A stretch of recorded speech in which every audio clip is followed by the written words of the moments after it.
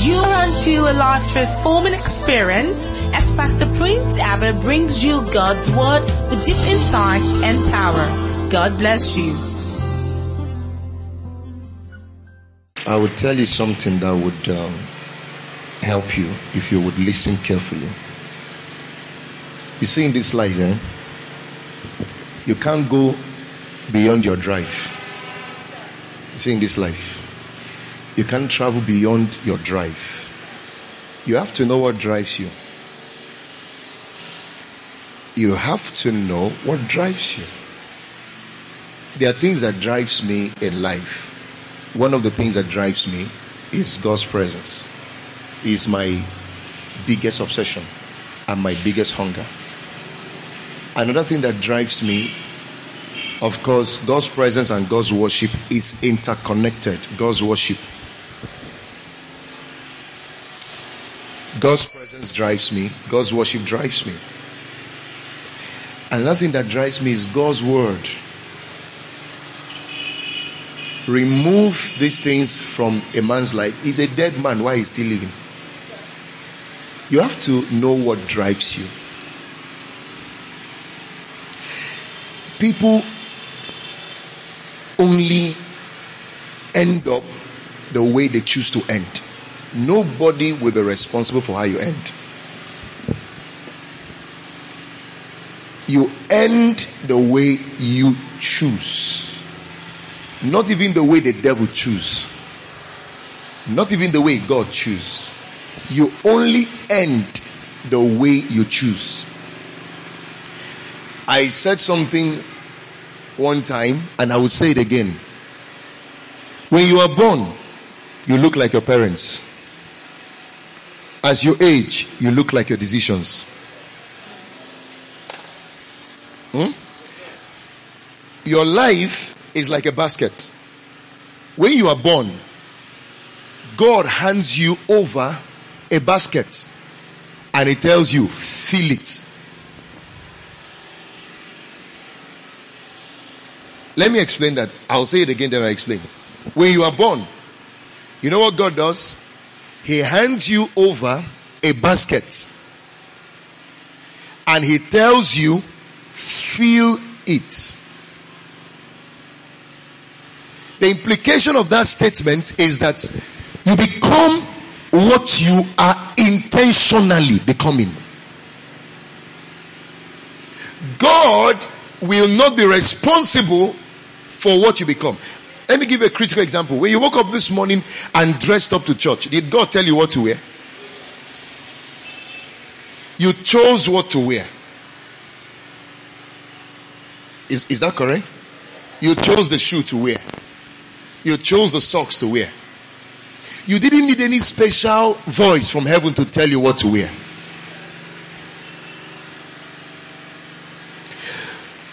The world is running in circles. People are running in circles just because they don't know what they are meant to be feeling into their life.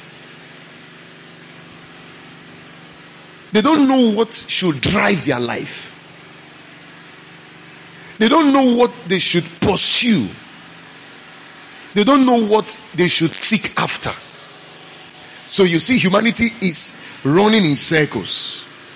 Running in circles. Like a merry-go-round. And they keep running from pillar to post. And they're heading nowhere.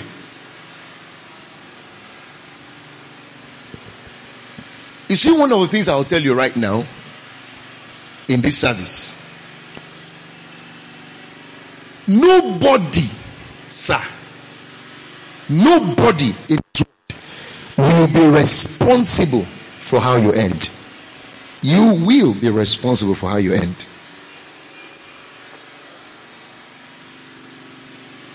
If you end well in life, it's because you decided to.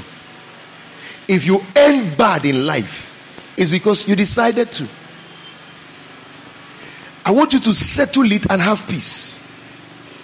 Nothing can fight a man's destiny like himself. I don't think you hear what I'm saying. Can I say it again? Nothing can fight a man's destiny like himself. Whenever you get up in the morning and stand on the mirror, the person you're looking at in the mirror is the number one enemy of you. Not the devil. It's you. You see, I want you to make a commitment this morning while listening to me. Make a commitment and a resolve. An absolute resolve that you will take your life serious. Early this morning I was studying the scriptures. At some point I paused and I sat down and I said, Lord, with all these things that are available, why are people still failing? Why are people still struggling? I listened to President Buhari say something, ex-President Buhari, while he was exiting office. His last speech before he left office. He said he cannot wait to leave the office and go back to Daura, where he's from, and go and take care of his cows. He said he has missed them so much that he can't wait to go back and take care of his cows. He said, do you know why? He said, because leading cows seem to be easier than leading human beings. So when he made that statement, people laughed, but I didn't laugh. I paused to ponder on what he said, and I found out he's correct.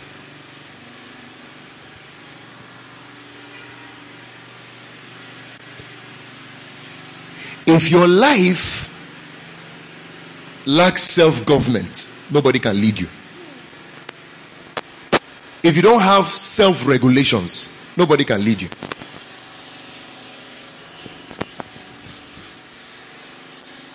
I want to say it again. Make a commitment absolutely to be disciplined. Take your life serious. Take your life serious. If you have a vision and you have a purpose and you claim you have a destiny, take your life serious.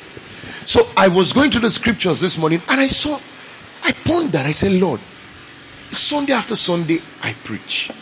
Thursday after Thursday I preach. Tuesday after Tuesday I preach. In fact, last week I burnt Tuesday to Friday preaching. Every day. And each of the sessions of training lasted up to 5 hours. But when you go back and sit down, you are looking for how many of these things you are teaching are people putting to practice. You see that out of 100% of what we teach, people are not even putting to practice 1%.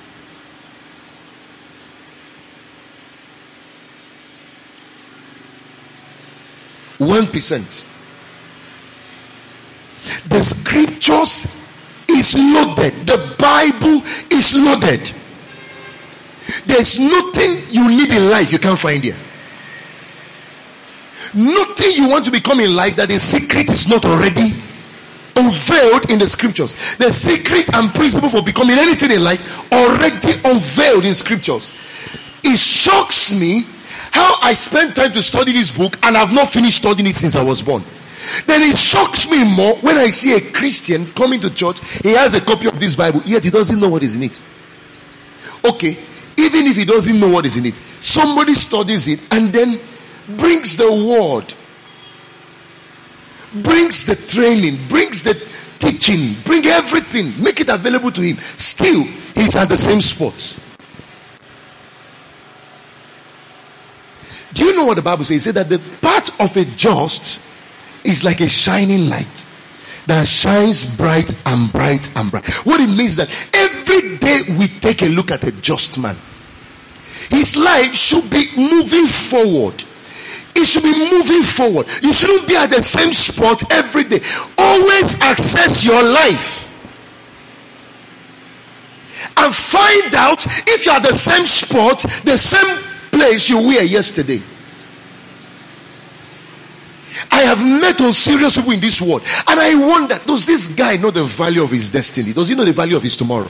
Does he know the value of his future? I've met on serious ladies, and I say, Lord, how do we keep pushing these people to become what you have purpose for them to become? How long? How long? How long? The first word I have for you this morning coming to church does not make anything out of you. If you don't make anything out of your coming to church won't make anything out of you. If you don't put to use the things you're learning here, just coming down and sitting down here will not profit you.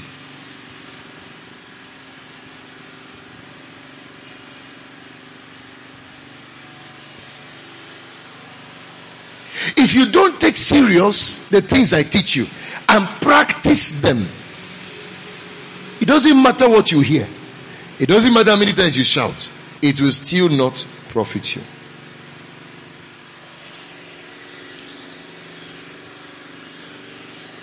When I see men and women who have the potential for greatness living a normal life, it makes me cry. When I see men and women who have potential to do big things living small, it makes me wonder.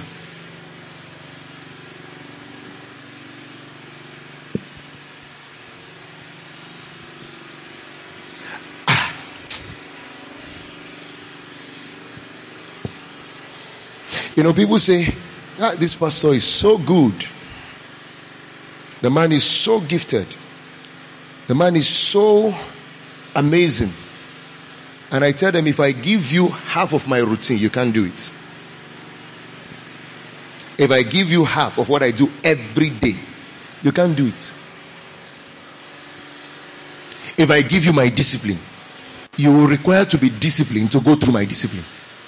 I'm harder on myself than I'm harder on anybody. If I tell you the amount of hours I spend just to develop, just to train, just to grow, just to develop, it will shock you. When I now see believers of today, Christians, this is why the church is a laughing stock. This is why a lot of Christians are laughing stock in the world today. Let me tell you something. Christianity makes you lazy. What I mean by that, you see this thing called Christianity is a religion. That's not what God came here to introduce. What God sent his son to come and introduce is his kingdom, not religion. This Christianity, Muslim, all those things are man-made. What Jesus came here to forestall is his kingdom. The kind of gospel you fed on that made you lazy is the one man introduced. That one that you come to church, sit down and be waiting for a man to come and lay hands on your head. Then you think everything is okay. There's a place for that. But let me tell you, you want to get the result Dangote gets, or you want to get the result Tony Elumelu gets, you want to get the result Bill Gates gets, no laying of hands can take you there. If you don't understand the routine of Tony Elumelu, if you don't catch the lifestyle of Dangote, if you don't catch the discipline of Bill Gates, you're going nowhere. You will stay in church and die poor. That's why a lot of Christians are called church rats. Because they keep expecting that when God somewhere will do something for them. They come to church here. When they finish hearing, they go out and they don't practice.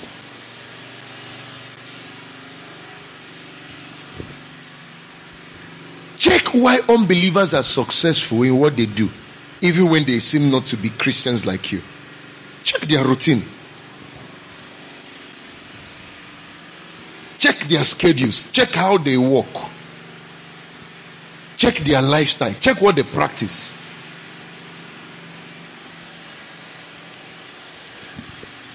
While watching one of AY's program, they were interviewing him.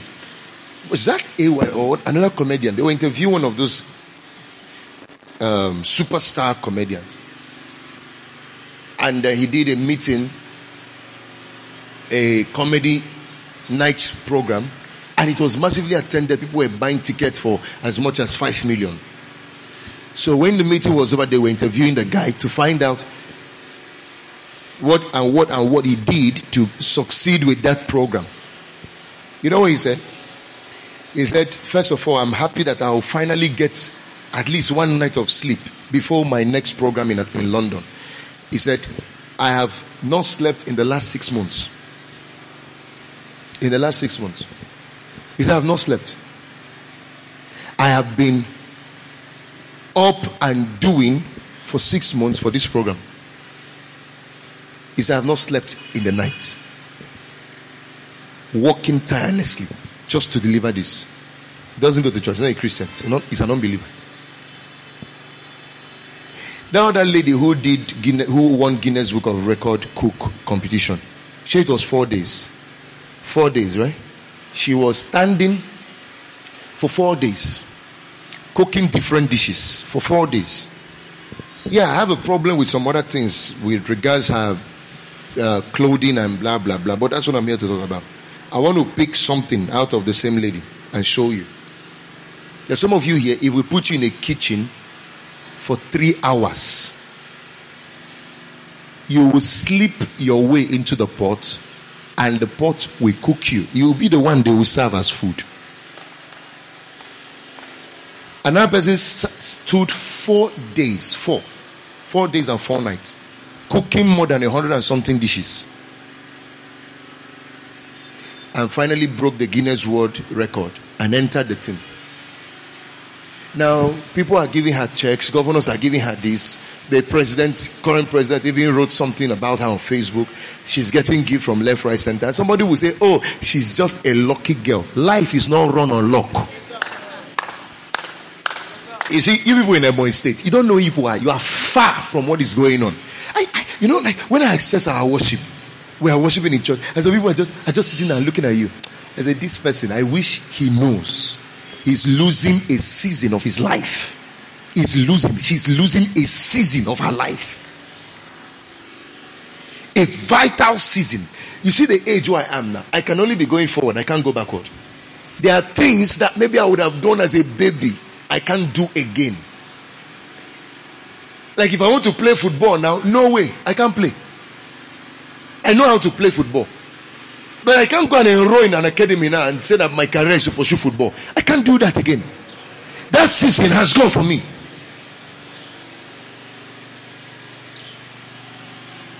Your brother who is trying to go abroad to go and play for Chelsea or whatever, he's in his season now. So you see him pursuing his passport, pursuing his visa, doing everything possible to go to it's in Manchester or whatever, to go and play and all that.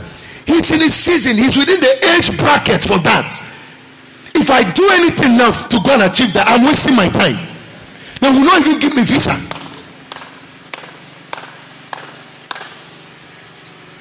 I get hurt, not for me, but for you. When I see a young man who cannot pray, what is going on with your life? When I see a young man who cannot worship, when I see a young man who does not take his life serious, it gets to my marrow. I'm scared for you. So scared though. First message I give you this morning, as you leave this place this morning, resolve it in your heart to take your life what? Shout it aloud.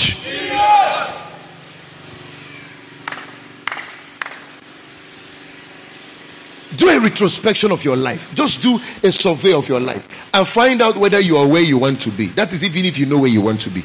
Because if you know where you want to be, there's a way you will be. Now, if you don't know where you are going, you just feel your life is okay.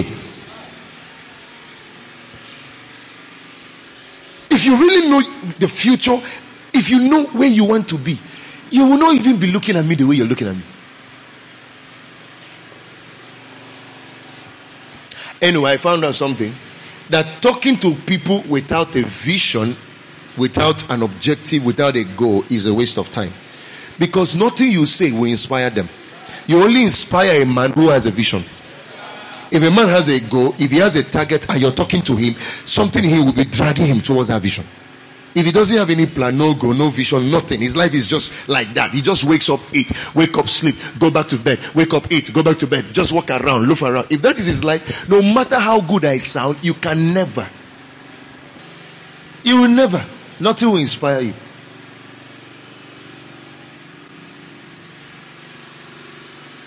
You're all young people, my friends, invest in yourself early. Majority of you here, young, invest in yourselves early. Invest in your lives early. A season will come upon you where you will not be able to go back and do what you should have done. Some of you, in a few years' time, you will be entering family. That's when you will know what you did to yourself now. Don't live your life to chance. Nobody owes you anything anywhere. Just understand that. If you're living your life the way you're living, take it out, you will just reach somewhere and somebody will just come and start giving you things and help you. You will not succeed. You are wasting your time. Nobody owes you anything. Nobody owes you nothing. That day is coming, you will realize it. You know, I'm a prophet. When I talk as a prophet, you need to know I'm in the office. I'm sounding an alarm now. I'm blowing a trumpet so that you will not miss it in life. It won't do you good. It won't. I watched one video, a short clip, and that clip was talking about how our lives are interconnected. How many of you watched it? I posted it online. Some won't watch, but it's on the group. Of course, when I watched it, I was even inspired because I have movie academies. I love short clips. I can pass messages easy like that. So I'm even going to start shooting some skits this week. So when I watched it, I posted it online just to help people realize how their life are interconnected. And there was this lady who an angel appeared before and said to the lady, he said, your purpose is to feed the hungry. He said, seafood. You have what it takes. Feed the hungry. And the lady was just here pressing phone. And they showed another hungry lady who was on the ground scrolling, going through rolling on the floor, rolling, shouting, I'm hungry. Oh. And the angel now appeared to her. He said, don't worry. He said, Tolu is on the way to give you food. But Tolu was pressing phone. And then the angel told the lady who was hungry, said, don't worry, Tolu is on the way to give you food. Your own purpose is to defend the defenseless. She's hungry, but she has a purpose. Her purpose is to defend the defenseless. And her person's purpose is to feed the hungry. So what was Tolu doing? Pressing phone. The angel came back. I said, Tolu, you are still here. He said, this lady is dying of hunger. He said, please don't disturb my life. I don't have that time. Just leave me alone. I have other things to do. Just leave me alone. Let me focus. Which one is food? Tolu did not fulfill her purpose. So that lady who Tolu should have fed was there, dying of hunger.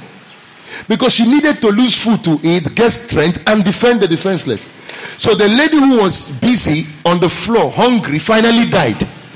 The one who was defenseless finally got attacked by somebody and was killed. Because Tolu did not feed the hungry could not defend the defenseless. So you see, when I see people just live their life to chance, I say, look at a man or a woman that God created and put on him destinies of many people, thousands of people living an ordinary life. You see this devil holding your eyes from seeing who you can be. The day he leaves you, he has done you a great favor. The day he leaves you, he has done you a great favor. This devil holding your eyes from seeing the person that you can be. Any day his hand leaves you, he has done you a great favor. The song they sang this morning, my daddy, your baby is singing. I watched where the singer, the real singer of that song, sang it in House on the Rock. Sang the song in their last African praise experience. And the pastor, Adefarasin, picked the mic and said, even Dunsin, I've seen something like that. My pastor said, in one program he came and ministered. When he finished ministering, my pastor picked the mic and said, Dunsin, he said, people like you needs to be preserved though. He said, the songs you're singing are scarce on the earth. He said, anywhere you have any project in the world, music project, you want to do music conference, anywhere in the world, the bills are on me. And it's not the first time Dunsin is having that kind of favor. And Nenche, I said the same thing about him. Pastor David, my father, have said something about him. Bishop Oedebo now works with him very closely. Pastor Adeboye invites him very, very closely. Do you know where that guy is? for taking his life serious. Be here playing around, doing selling. Be wearing anything you want to wear. Be babbing anything you want to bab. Be looking dirty and be walking around. Be living your life carelessly and be thinking helper is coming. No helper. Yes, sir. Yes, sir. You will die poor. You will stink. I'm going somewhere. I'm laying the foundation. So that Moses Bliss sang, when he finished, Adefarasi picked the mic and said, "These songs you sing," he said, the sound, he said, the organization, he said, the choice of words, the choice of vocabularies, he said, the vernacular in the song, he said, these are not songs to localize in Nigeria. He said, this song have to be on the street of London, this song have to be on the street of California, USA, Los Angeles. He said, we now have to raise our gospel stars to beat the secular stars. He said, and he's starting with this man. He said, anything it will take. He says he's talking with all his partners. He says he's calling on all the businessmen, all the billionaires in the church to invest in this guy now. That they should put all the money they can put in him. That he's going to network all his partners, network all his friends abroad, the best sound engineers in the world he has connection with. If you don't know Adefarasi is the guy that does experience program every year in December. And he's the greatest music concert that holds in the world on the surface of the earth. While he was saying that, Moses Bliss knelt down, was crying there. It now occurred to me again. Seest thou a man diligent in his business? Be diligent in how you barb your hair. If you're a barber man, be diligent in how you dress. Be diligent in how you do your fashion design if you're a fashion designer. Be diligent in how you sing if you're a gospel musician. Be diligent in how you play. Be diligent.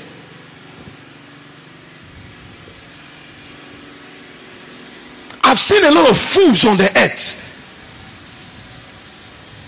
When you see others who are going up, watch their life. See the ones who are going down, watch their life. You will know who is responsible. It's not Satan.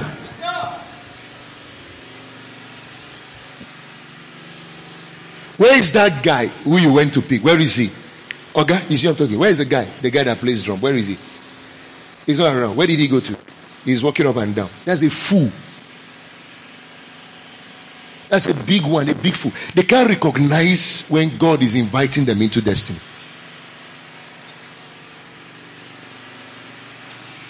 You know, Mike Murdoch said that the greatest wisdom a man can have is the wisdom to recognize. That's when you meet a man who is carrying your torchlight. Your ability to recognize him is one of your greatest intelligence and wisdom.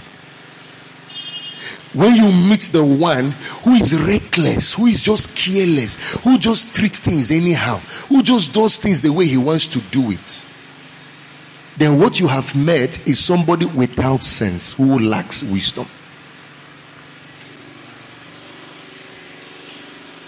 So you see what has happened to that young man today. He has elevation now.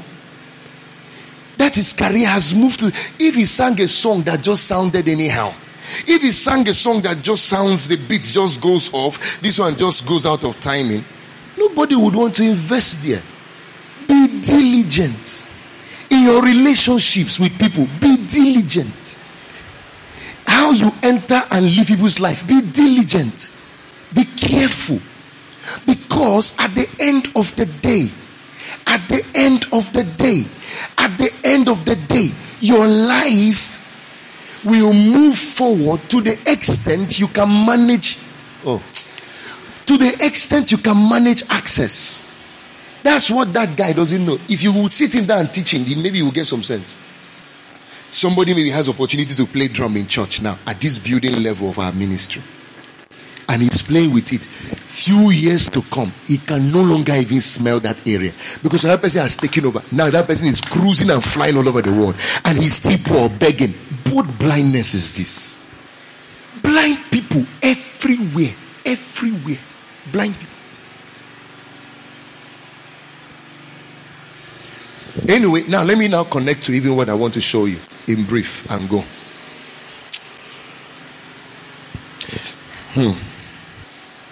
I don't know if you understand that in this life, nothing just happens. Yeah. In this life, nothing just happens. And in this life, things are not accidental. No, it's an accident, it's an accident. Before the accident, check. I have always wondered why a person will have the question paper to an exam before the exam. He has all the expo already, the answer. You know, maybe you are in school here and then you have an exam to write. And somehow the paper you are going to write slicked. It kind of leaked. And then you got the question. You went through all the questions. You saw it. You saw the questions. And entered the exam. Wrote the exam and failed the exam.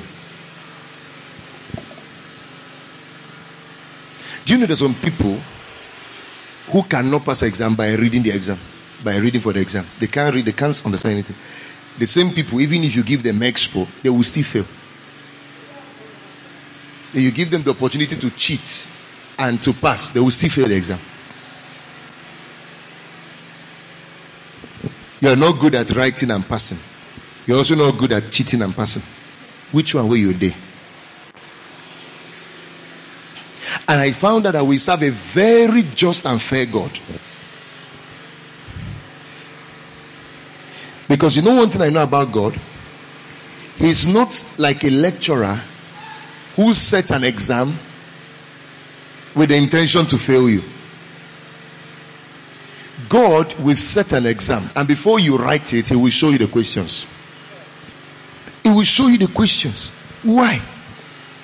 So that you will not come back and say that, God, this thing you said is hard though. Even if you have to accuse God and say this exam was hard, He will show you, but I showed you the question. I showed you the answers. How come you fail? Do you know all the exams you want to write in life, the questions have been exposed and the answers have been exposed through the word of God? Shocking enough, even through the teaching of your pastor. Shocking enough, through all the trainings of your pastor, everything has been exposed and brought to the light. It is not what you just know that affects your life. It's what you know and do. Am I talking to somebody here? Am I talking to somebody here? It's not just what you know that changes you. It's what you know and do. 2 Chronicles chapter 16. Somebody came to my house one time to pick some equipment. And then they called the tricycle guy. The guy parked in front of my house. And then he was horning.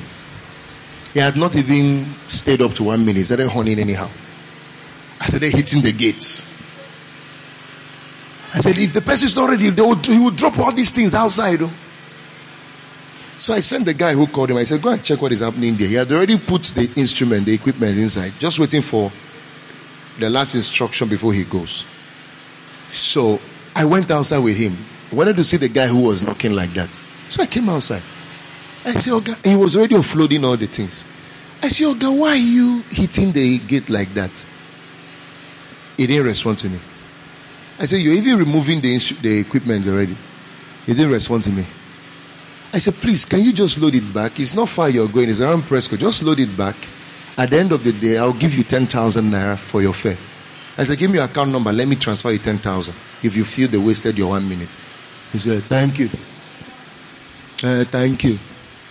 Okay, come and check if the thing is nothing there inside, bah? Okay. And he drove away. And I touched the guy close to me. I said, I did what I did so you can see how you can help some people. One, you don't know the man who is talking to you. Number two, you don't know what can come out of that relationship. But the same man, if you see him in church where he's vibrating in prayer on a Sunday morning like this, Chukuna, Onyobonaji, my destiny, Ekehamo, die, fire. It's you that should be dying. It's you that the fire should be coming. You're the one holding yourself. You see the problem with religion that has corrupted a lot of people's mind, including some of us who are here. Corrupted the mind, it affected our destinies. Oh, let me start by showing you this. I'm going to run fast now because I don't have all the time. 2 Chronicles chapter 16. Is that it? Okay. Now look at verse 9. For the eyes of the Lord run to and fro throughout the whole earth, to show himself strong in the behalf of them whose heart is perfect. Hey, God will give you understanding this morning. You know, we're still on our series, The Mysteries of Favour. So I want to help you see some things, you know. I might round up this series on Thursday. Look at this again. Verse 9. For the eyes of the Lord run to and fro. So God is in heaven and his eyes are running to and fro. The man's eyes is not sleeping. The man's eyes is not calm. The man's eyes is not static. It's running to and fro, running to and fro, running from nation to nation, running from families to families, running from city to city, running from places to places. And what is he looking for? He says, looking for whom? He said, throughout the whole earth, to show himself strong on the behalf of them whose heart is perfect toward him. Wherein thou hast done foolishly, therefore from henceforth thou shalt have wars. There are two kinds of people in that scripture. Number one, he's looking for people whose hearts are perfect, so that he might do what? Show himself strong on their behalf. Then there are another set of people who have done foolishly, and their life will be full of war.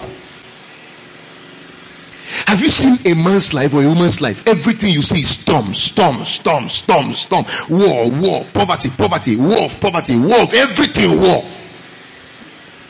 Because the issue is that if God wants to change you, where he actually does the miracle is in your heart. Once your heart goes right, everything in your life begins to go right. Like this word I'm sharing with you now.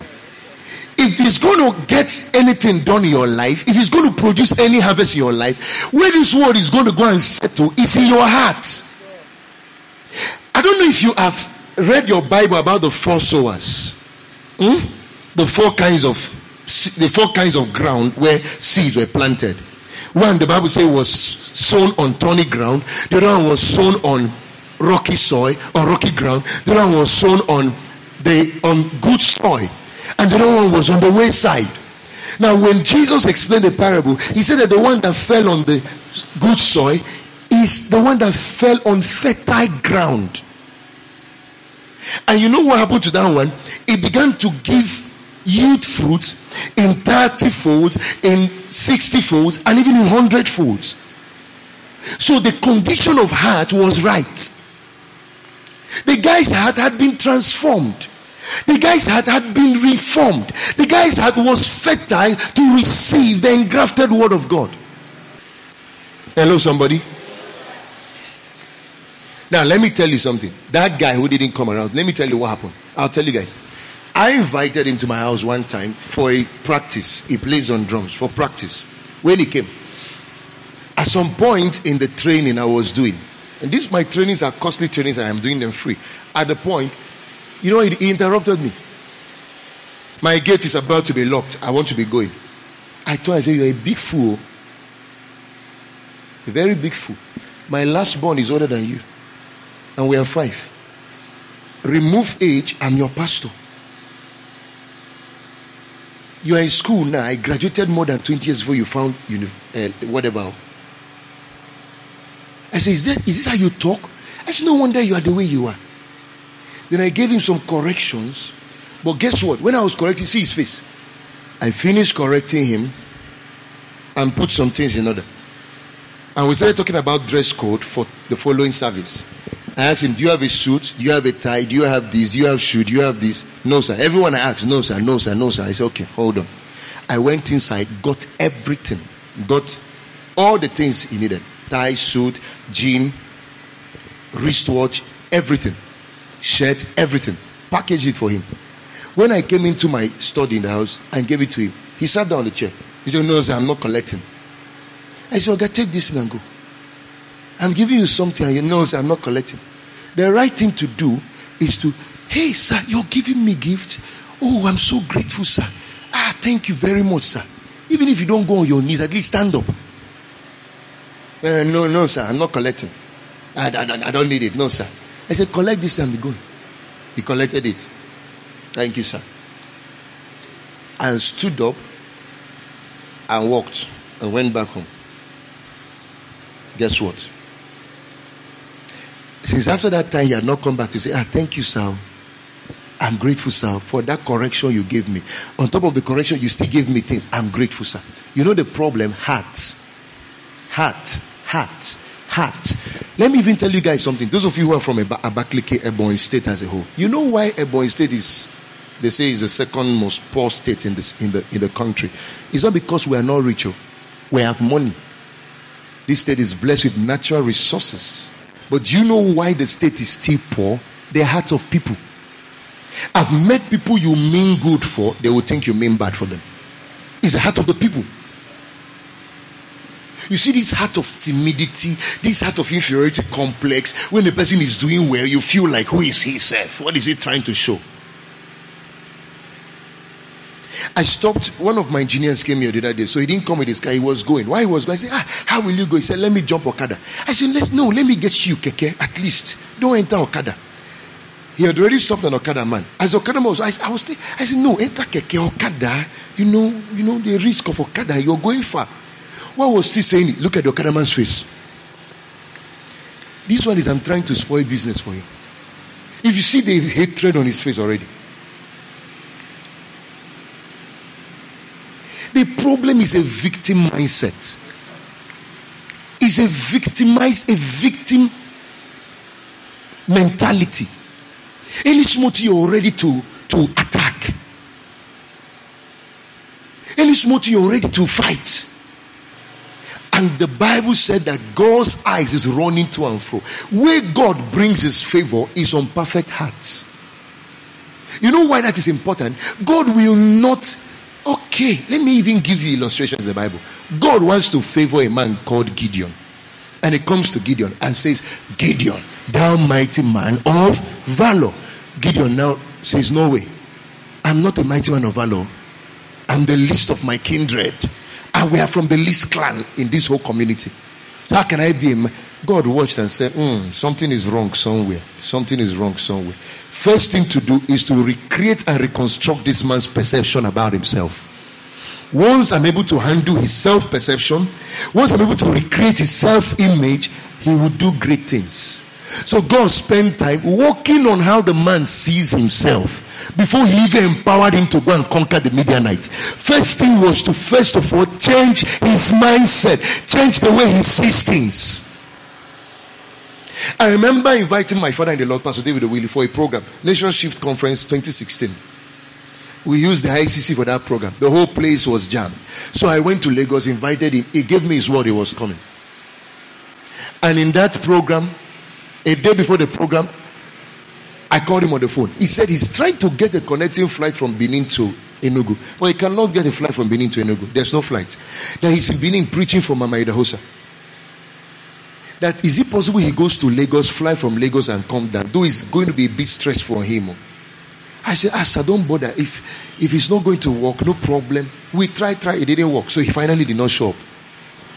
Now his billboard was everywhere. Everybody felt this man is going to come. People came because they saw his picture and all that.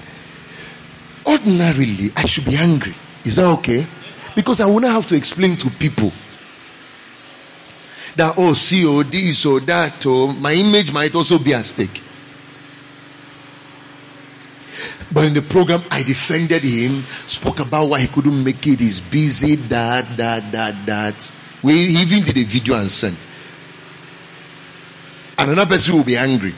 But I took it in joy, celebrated him, honored him. At the end of that program, it was August 2016. October, same year, he was to come to Ebonyi for another program. International Ministers Conference. So he landed Enugu 11 o'clock that morning, and I was supposed to be the one to go to the airport and pick him with the entourage. I had my Hilux Jeep then. I brought it out, hit the road 7 o'clock, heading down to Enugu with all the convoys. Picked him from Enugu straight to Afikpo for the 3 days meeting he had there. I was with him all through, left my service, left everything. 3 days, finished from there, came back to Abakaliki for the other 3 days at the ICC. I was walking like a madman. I didn't know some people were observing me. It was even later, somebody came and told me, he said, I was telling my wife, watch out for this man. This man is the wisest man ever. He said, with the fact this man didn't turn up for his program, see how he's still serving him. You know, character is reviewed in pressure. Character is reviewed under pressure. Character is reviewed under discipline. Character is reviewed under correction. Character is reviewed under disappointment. That's when character is reviewed. Finally, took him to Abakaliki. He did the program. I was inside the hall serving, doing protocol. The last day of the meeting, he called me and gave me some impartations. And then he traveled. 2 years after, this time he invited himself. 2018. I didn't need to invite him. He was one that called me as I'm coming. And he invited himself. And this time he came with every apostolic team that works with him. From South Africa, from USA. All the full squad. His wife, everybody landed the church. I didn't invite him this time. He came on his own. It was such a glorious meeting. At the end of that meeting, my wedding following year, he landed again with the same apostolic team. And this is how we've been since that season till now. Because if the heart is not perfect, when denial come, when delay come, when rejection come, when correction, when anything pressure comes on you, it reveals the real you inside you. What is it about the heart that God is always looking at? What is it about the heart? That's the area to, if you want to see favor in your life, you want to see everything about you align and start working, check your heart. God is looking for a man. The Bible, his eyes are running to and fro on the earth. The man is busy just looking for who he will show himself strong. But the one he's going to show himself strong is the one with a perfect heart. Hello? I don't know if you've ever done something nice for somebody, and after you did it, you expected a small thank you. The person didn't thank you. You know the problem is heart. Do the nicest thing for people. Some people will never say thank you. Watch. 10 people that Jesus healed, cleansed them of leprosy. 10. The Bible said 9 walked away.